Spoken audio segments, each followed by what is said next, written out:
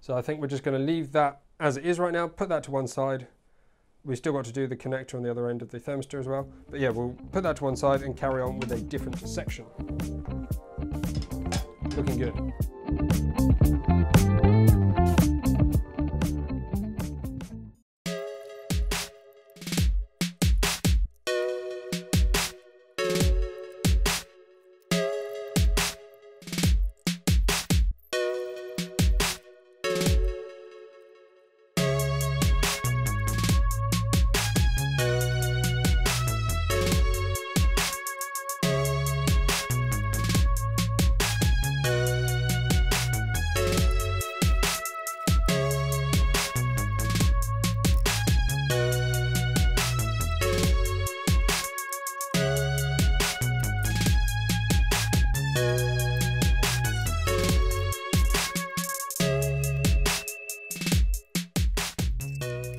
So I've made a fair bit of progress dismantling, as you can see. The frame's starting to look quite empty, but I've realised a few things as I've gone along that I hadn't necessarily considered.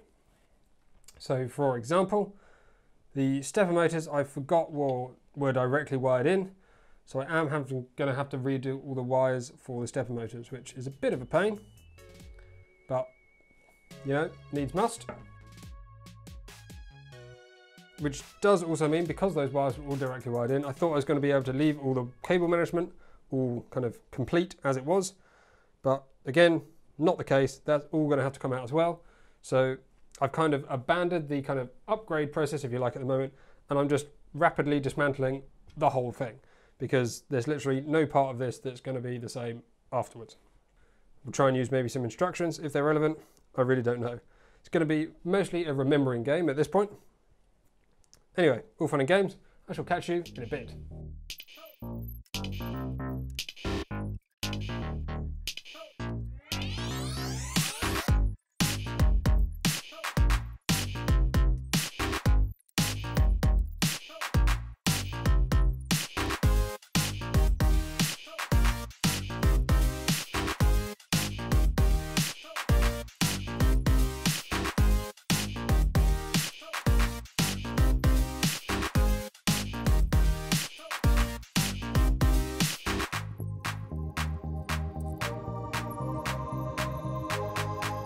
So as you can see, it's been mostly dismantled now.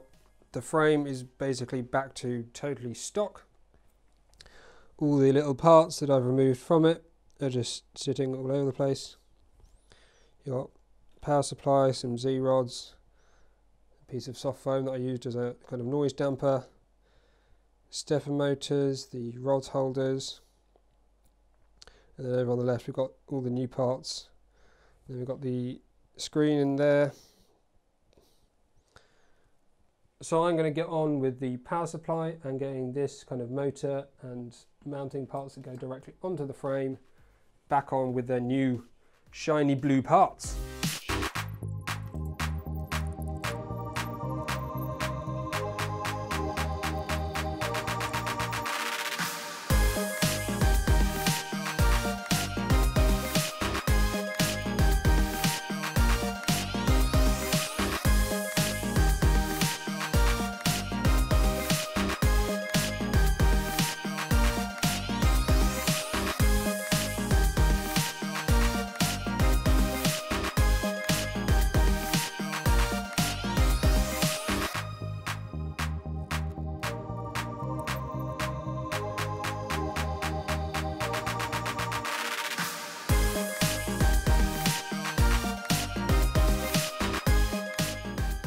So that's the power supply done now. That's ready to go straight onto the main frame. That actually was really easy. Didn't have any issues at all. Everything just dropped straight into place. I suppose there was one minor thing. The captured nut in the side there, I can't get out, but it's really not a big deal at all. Just stuck another one in this one. Power in, power switch, power supply, voltage out. Excellent, on to the next part.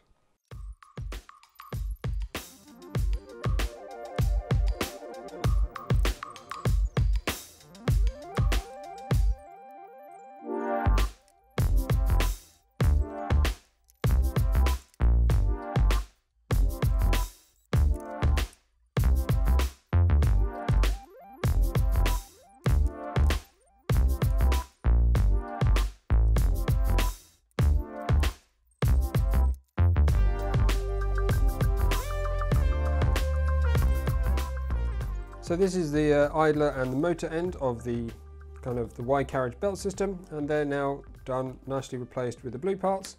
That is the new motor. I've just cut the wire to length at the moment. Hopefully that's the right length, because I've already cut it. I made it the same as the last one, so it should be just fine. So that's that lot done, ready to mount to the frame. Now we're going to move on to, well, we'll probably replace these parts on the frame, get these mounted on the frame, so the frame's all kind of ready to frame.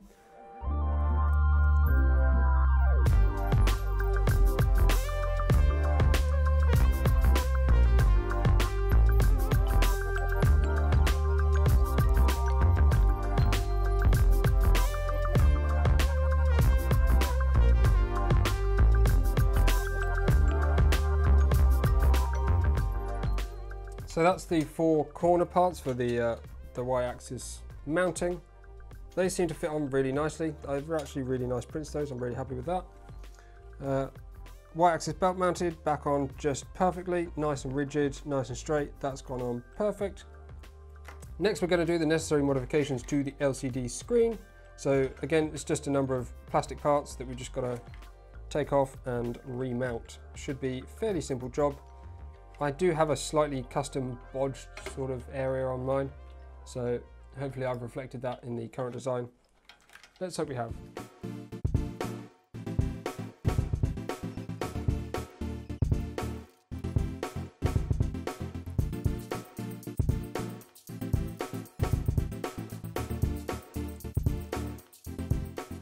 So I just got halfway through mounting the LCD screen and noticed I might have made a bit of a blunder when doing some modifications. So I changed the text on the front to say something very slightly different, but unfortunately in the process of doing that, I, for some reason, extruded this massive block through the print.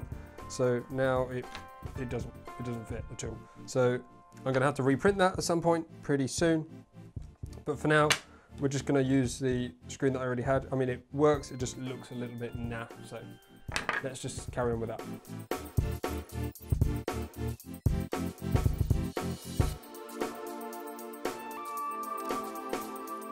So we've got the LCD screen back on now. I mean, it does look a little bit naff. That original print that I did was not super great.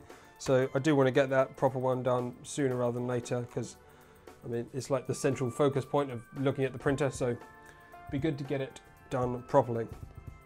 For now, I think we're going to take the frame and stuff out of the way and start working on the whole X-axis and extruder upgrade. There's a lot to do there.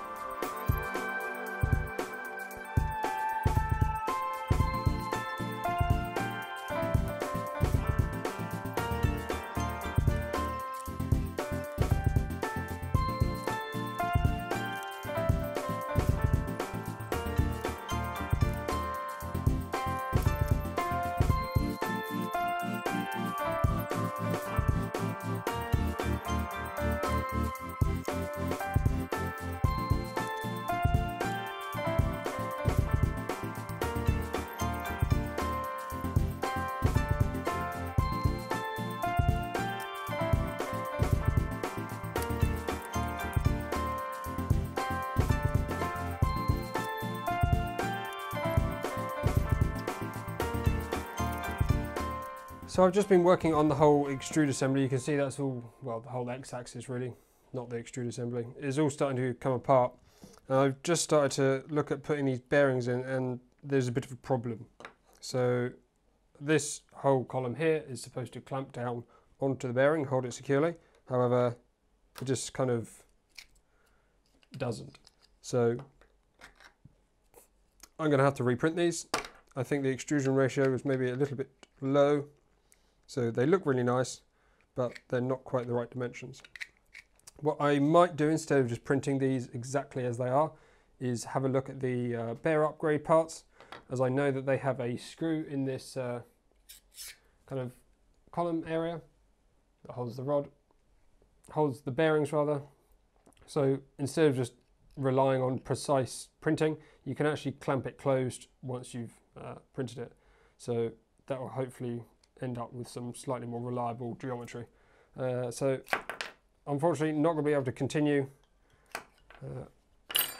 with this as it is. Bit of a disappointment, but that's the way it goes. So I'm going to set these prints off with the right geometry now, go to sleep, come back in the morning, and hopefully I'll be able to continue with the whole X-axis assembly. So that's it from me today on the Mk2s upgrade build. Next time we're going to get on with modifying the whole X-axis assembly, including the X carriage, and we come across one or two problems. Sorry, I mean opportunities for improvement.